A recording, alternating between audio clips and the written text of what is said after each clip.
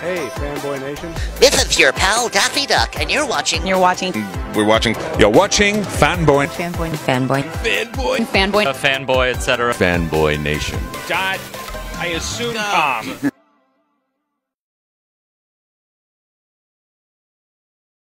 This afternoon, I'm speaking with Tom Hurd, who is the filmmaker and star behind the movie Getting It, available now on VOD and DVD. Tom, how are you today?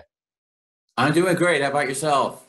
No complaints, man. No complaints. You know, just hanging in there and doing my own thing. Cool. Nice to see you face to face. Finally, right? You know, except I need to shave. I know. Yeah. Oh man. So tell me about Getting It. You know, this is a indie film out of Texas. It's got a bit of a Western feel to it, blended in with the LGBTQ plus, background. Right. Yeah. Yeah, it does have a Texas feel because that was intentional. I wanted to showcase Austin a little bit and the incredible Texas Hill Country. So we have some great scenes out there, a little rustic, and got some great shots of some Texas streams. And I wanted to really, show life as it is here in Austin, so the world could see what's going on here and how beautiful it is. We had done a pre-interview a couple of days ago just to catch up and get some ideas on what's going on. But really take us through getting it and getting it made, because, you had some struggles as an actor out here in California and then in other parts of the country in getting roles and trying to make things happen, empty promises that have come about. And it seems that other parts of the country are more willing to get things done in a more timely fashion. There's definitely an independent spirit, in various pockets of the country. It's going on in the South a lot. Shreveport was kicking it for several years there, and there's a lot going on in New Mexico as well. Atlanta now is pretty much Hollywood East. They have the biggest studio in the country, and they're doing great. I have been kicking around for a while. I did some good stuff in LA when I was out there too. I got cast in a film called True Rights and had a great time doing that.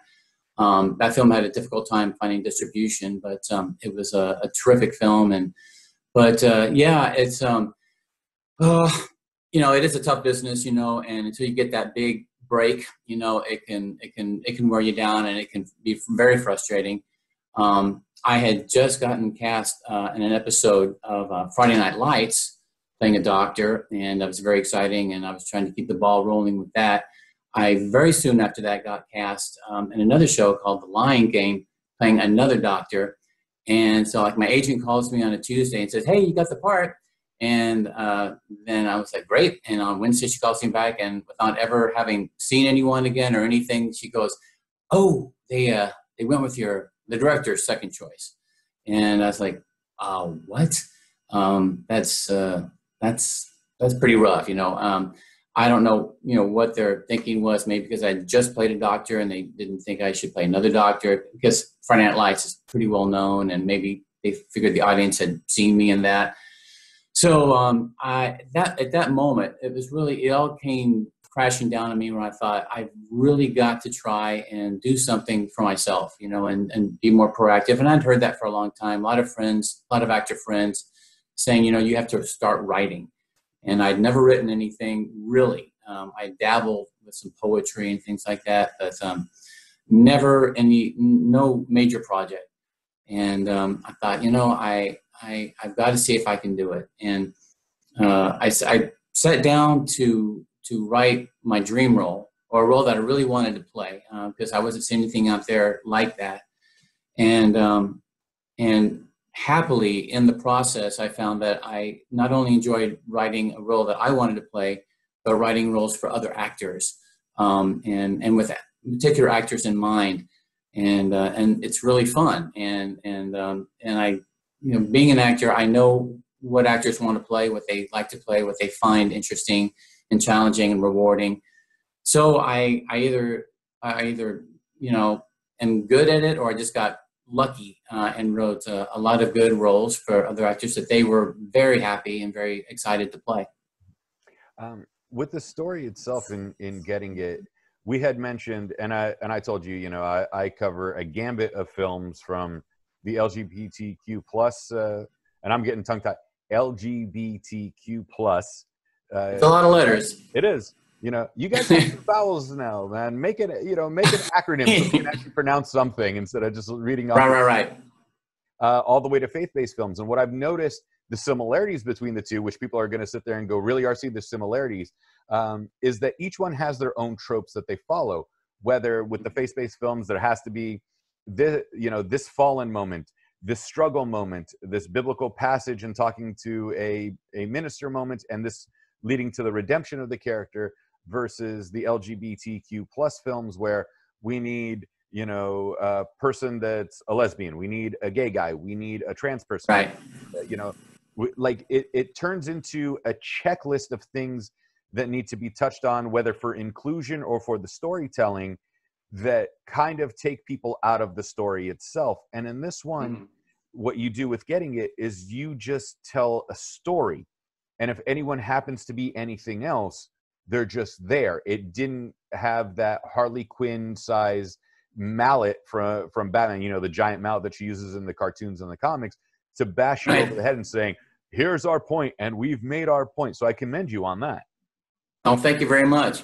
I think I got lucky again, because as a first-time screenwriter, I'm really not aware of all these prerequisites that people often have for screenplays, and you got to have this at this point and this at that point. I knew a little bit. I have some friends that are screenwriters, and they kind of gave me some guidelines. But for the most part, it's not like something that I had drummed into me. You got to have this person and that person, and at that place, this needs to happen, whatever. I just wrote the story that I wanted to see. I wrote the movie I wanted to see, and it just came out that way. And I think I got lucky, you know. And I'm gonna in the new film I'm writing, I'm gonna be doing it the same way. Just write a story and not worry about, you know, if we have specific types and the things have to occur, and they really don't have to occur at like the 10-minute mark or the halfway mark or whatever. But you know, it's a good guideline. But the more important thing is to tell a story that's interesting and that will hold people's attention, that they care about. And with that, you know, independent film in the 90s allowed us to do that. And again, 25 plus years later, we're seeing that coming back where it's the rise of the indies yet again. We saw it in the 70s. We saw it, well, technically we saw it in the 30s, and then eventually in the 70s, and then so on and so forth into the 90s, and now back again. In independent filmmaking, you're allowed to tell a story without hitting those markers and without having people breathe down your neck. How much more freeing has it been being your own studio versus working in the studio system? It's really fulfilling. It's really exciting to be able to you know, call the shots. You're only calling your own shots. But it's great to not have to worry about someone else's opinion, telling you how it should be and what they think it should be. It's great. It's very freeing, and you can just, to be able to write whatever you want to write in the way you want to write it. It's a gift, you know, to be able to, you know, have that opportunity. And I'm hoping that when I you know, get this new one started, which I'm about to start writing, that I'll feel the same way about it. I'm really not going to worry about, like you mentioned, you know, hitting those marks. I'm just going to tell the story the way I want to tell it and the way I'd like to see it. And hopefully I'll be able to do the same thing again like I did with Getting It. Right. Take me through the story of Getting It itself, because, you know, one of the characters is a struggling poet, and you mentioned that you've only dabbled in poetry prior to taking on, you know, a screenplay itself.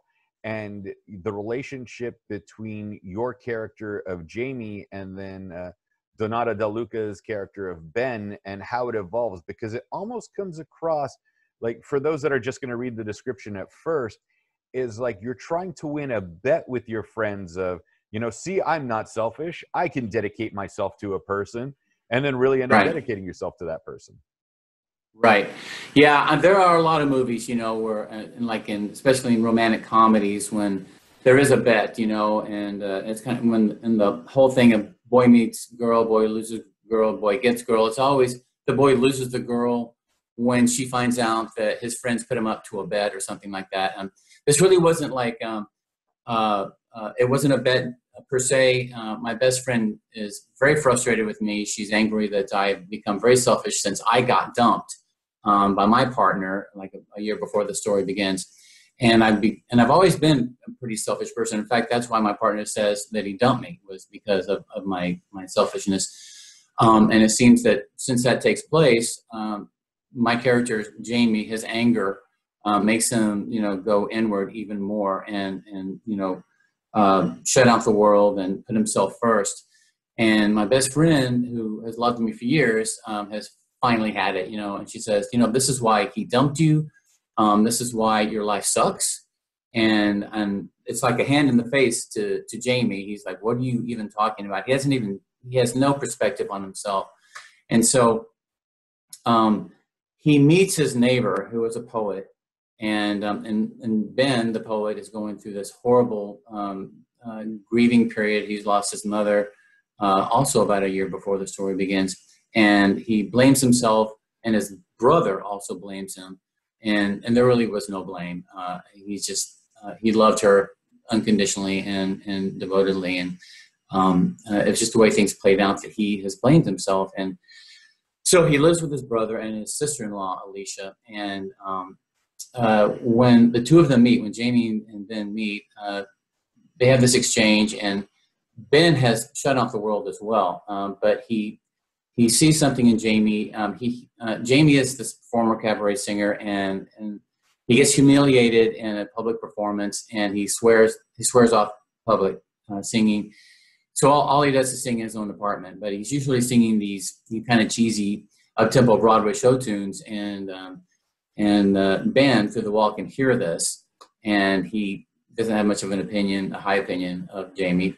Basically, he thinks he's singing these frothy, light songs and things, what's up with this guy? And so when they meet, and Ben can see for himself that Jamie is more than that, he becomes a little intrigued. And when Alicia gets wind of this, she cares so much about Ben, and she wants him to come out of this depression.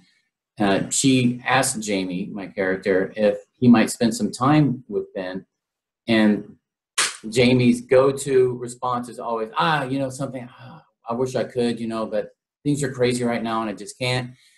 And then he has a moment, and he remembers not only does his best friend, Elaine, call him on his selfishness, but he actually confronts his ex after she's told him that was why he dumped him. And he confirmed it. And he's like, damn it, I don't think this is true, and I don't believe it, but I'm going to prove them wrong. I'm going to go out of my way and help somebody. But it's not to help the guy. It's just to prove his friends wrong. He's doing the right thing for the wrong reasons. And so when he then does an about face, a 180, and says to Alicia, yeah, all right, I'll spend some time. And so they do. They start hanging out a little bit, and they go on this road trip. And Ben is very excited. Ben has decided that he is interested in Jamie, and he thinks this is the beginnings of a romantic getaway or something like that, and kind of makes his intentions known to Jamie. Jamie rebuffs him immediately, but because he kind of just thinks Ben is this kind of morose little guy who doesn't really have a whole lot of personality because he hasn't seen it yet. And then little by little during this trip, some fun things happen, and Ben has come out of his shell and has, he keeps prodding Jamie, keeps goading him, to be more fun and to enjoy life a little bit more, which Jamie begins to do, and he begins to fall for Ben. And he falls hard. And then they start to see each other. But the second that Jamie is presented with another opportunity to really go on a limb and help Ben, he doesn't do it. and because he wasn't doing this, he wasn't helping Ben for the right reasons in the first place. He just happened to fall for him while he was doing it, but he really hadn't changed. Didn't even read Ben's poetry. You know, he was just like, he dismissed it as, you know, just some kid, you know, just dabbling. And so when Ben asks him to do this thing for him and Jamie declines like multiple times, Ben says, all right, you know, and Ben had been warned by people, other people about Jamie, and he didn't believe it at first, but now he sees, you know, oh, you know, I guess what I was told is true, and I better take care of myself or this guy's gonna, you know, just. Well, let me stop you right there so we don't go too far into every spoiler of the film. No, because we want people to see it. But I mean, it's an intriguing story, and you know, there are people like me that like spoilers to know what's going on, and the other people that don't want to know past the first 15 minutes. So, gotcha, absolutely. You know, we'll keep it at that. That's enough to entice people into the story. I wanted to talk to you about this. We discussed this a bit in the pre-interview, but I want to expand on it. You know, we talked a little bit about the political climate, not politics itself, but personal responsibility. And the country is very much more purple than it is red or blue, and the way people have been portrayed. And Texas is considered a red state, and people think that, you know, have this weird fantasy in the way Texas has been portrayed of people running around shooting off guns and, like, you know, it's 1865 and there's still cowboys everywhere.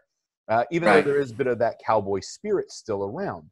And you tell this very, quote, blue story, as in blue state, not as in blue as in foul language, in a red state. The reception to that being in a more conservative state with a more liberal story, which is really what society as a whole is versus what's being portrayed from various media sources. How important was that to the character of Jamie and Ben's relationship and the film getting it itself? Well, Texas is definitely a red state, although they say it's purpleizing, that it's headed towards being purple. But I actually live in one of the only blue counties and blue cities. Well, the cities are all pretty blue. It's the rural and the regional parts of Texas, which is huge, and thousands of cities, you know, that are very conservative and definitely in that red sea. But Austin and the county I live in, Travis County, is very blue. And plus I'm working in an industry that is very blue. So I never run into any kind of resistance or any negativity at all. In fact, it's been the opposite. People, when they hear the story, they think it's intriguing as well. And the bottom line is, it's just the story, you know. They just want a good story. That's what people want. And so it's been actually, you know, it never even was a concern, you know, because I do feel pretty insulated here in Austin and working in this industry where there are so many, you know, open-minded people and so many members of the LGBTQ community. So it never really was a concern or anything I needed to account for. It was just, you know, my experience in Austin as well has never been anything but positive. Growing up here in Texas. Well, I'll say after I grew up, you know, when you're a kid growing up, you know, it's you've got a big secret, you know, and it's not until you're a little bit older that you can start sharing it. So I've never had anything. I've never had any kind of you know, naysayers or anybody saying, you know, you really shouldn't tell a story like this or something like that. It's been quite the opposite, and that's, you know, that's just really terrific. And I think you find that anywhere, you know, in any state, really. I just think people, you know, their politics, you know, even if they're conservative, even oftentimes when they're evangelical or Christian, they have these concepts and conservative concepts and beliefs, but when they meet people and individuals, people are so often, they're just, you know, they're kind, you know, and they're caring, and most people like other people, you know, and so once they get to know somebody and meet somebody and get to know them, if they're from a different walk of life or something, they generally are, in my experience, they're just very open and accepting of people when it's an individual situation. You know, when you look at broad, you know, platforms and politics and stuff like that, they say, well, I believe in this, this, and this. But when you humanize it and it comes down to an individual level, people are much more open and open-hearted and open-minded. And do you see that going the other way? Because you see, you mentioned Christians and evangelicals, and the evangelical movement is quite large in Texas. But from the other side of the community, the LGBTQ plus community, when they encounter somebody, like here in Southern California, it tends to be judgmental, you people, you people, you people. And then on the inverse, you people, you people, you people. Yet you mentioned it on the individual level. How do we break that stereotype between the two communities then? Of, it's you versus, with the perception that we've had, or a couple of encounters that we had and then flip it the other way, and how the other side does it to each other. I missed you just a little bit. I didn't quite get it. Sorry. Like, say, I'm originally from San Francisco. All right. Mm-hmm. So, and, I'm also a Christian myself. But I've heard from the other side, oh, you Christians are this, this, this, and this. And right. I'm not an evangelical Christian, I'm Greek Orthodox. And I was like, well, I don't know what you're talking about, because that's not us. And then right. I've also heard religious people go to people in your community and go, well, you guys are this, this, and this. And like, well, that's not us. That's, the party, the party club scene. That's not everybody. Right. So how do you break the stereotype mold and just find some more middle ground between the two? Because like I said with the film, although this, it's a very, blue state story in a red state, even though Austin's more blue state, it still has to have that middle ground of Texas being a central part of it, especially when you show the Texas scenery. Right. Yeah. I think in this specific situation between, like, say, the LGBTQ community and evangelical Christians or just Christians in general, I think it's very similar to Democrats and Republicans. It's each side vilifying the other, falling back into the easy trap of just, of not seeing people as individuals and thinking, if you're that, then that means you believe that. And just last night, I was talking with a friend of mine, and she is, they are fiscally very conservative and believe in less government and therefore pretty much identify more as Republicans. But socially, she's all blue. And see, people aren't all one thing, they're multidimensional. And so each person in each group, no matter what the group is their own person. And that's what people have to keep remembering. Democrats have to remember about Republicans and vice versa. Any group, Hispanics or African-American, any group needs to, any person in any of those groups, when thinking about another group, needs to remember that they're all individuals in that group and nobody's exactly the same. And I think one of the ways to get to that place where people start thinking more like that is through film, and people telling stories, and showing people, like, my character is gay, but that's not the story at all. It's not about being gay. It's about a guy who has withdrawn from the world and is being very selfish and putting himself first. And that can be anybody, in any group, of any persuasion, of any race. And so we've got to just remember that we're individuals, and yeah, we might be a member of a certain group or political persuasion, but we're individuals first, and we're people first, we're human beings first, and we're multifaceted. And there are good people and bad people in each and every group. And that's just that we're all, but there's one race, in my opinion, the human race, that's it. And that's what people, I feel, should try to remember and keep in mind when thinking about any other group or person in another group. And if you don't like something, you don't have to do it. It's just that simple.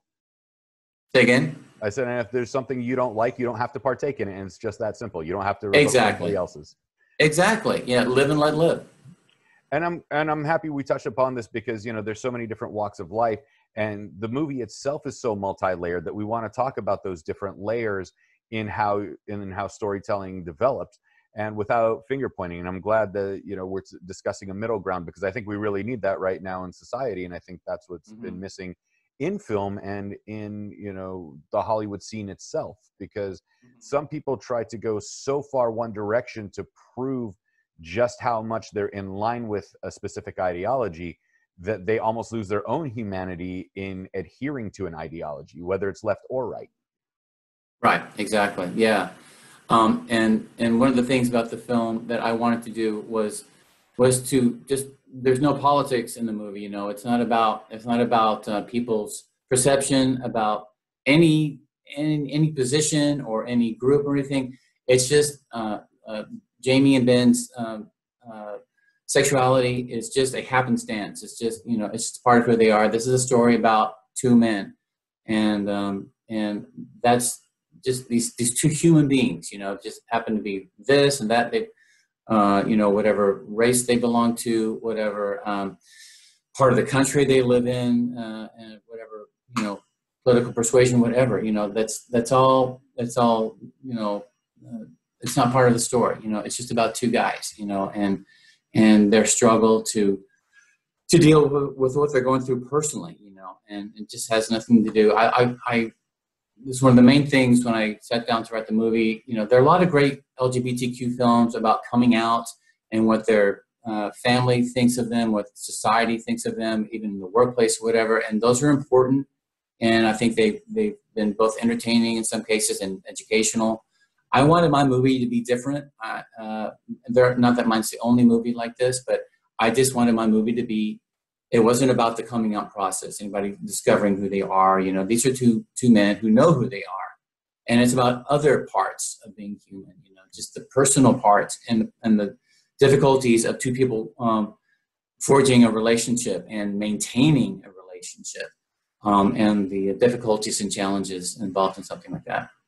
And for a first-time filmmaker, which it was hard to believe that this is your first screenplay that you wrote, it's very human and it's very real. It's not, you know, you seeking the perfect words, and in this moment I have to have this character say this and I'm going to say that and make sure it's like this perfect thing. It's very human and very realistic and very in the moment. I think that's what I appreciate the most about the situation, is that, again, it's not the paint by numbers thing that we've talked about in the past. It's just is, and that's the significance of the story itself. Yeah.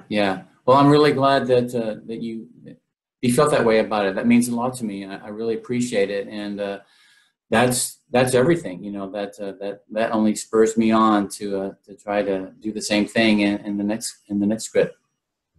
Well, I can't wait to see when that's finally done and in production. Me too. Maybe, you know, maybe it'll be safe enough to do a set visit, and I'll fly out to Texas and see it.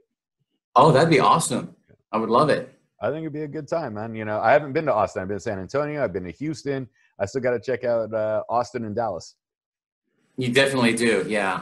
Austin and Dallas, and San Antonio, all three are really, really terrific places to be, to experience so many amazing historical places, and the geography of Central Texas, Austin and San Antonio, going out into the Highland Lake chain.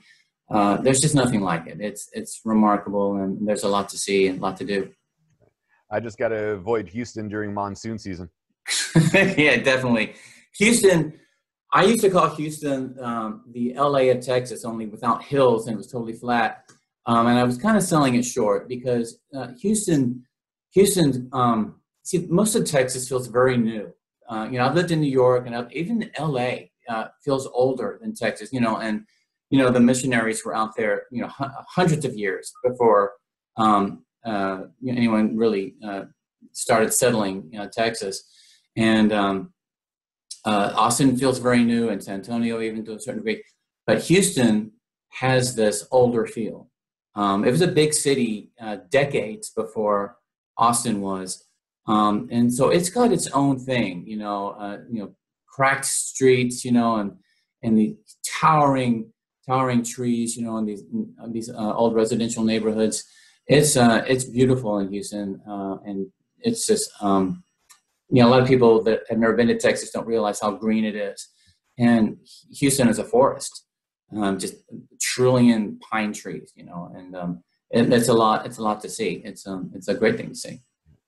All right, Tom. Before I let you go, because we're going to be talking again about the next movie anyway, and we're going to be talking throughout the year no matter what, because we become fast friends over your projects and just you being great. Thanks. Absolutely, man. We have the chance of ordering the movie and getting the DVD or watching it on VOD.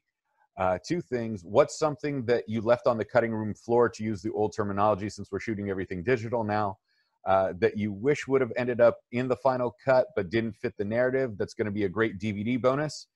And then why should we take the time this holiday season, because even though it's not a holiday movie, in California, right, we're on lockdown. I don't know if they locked you guys down in Austin yet, to sit down and watch Getting It? Well, I'll start with the last question first.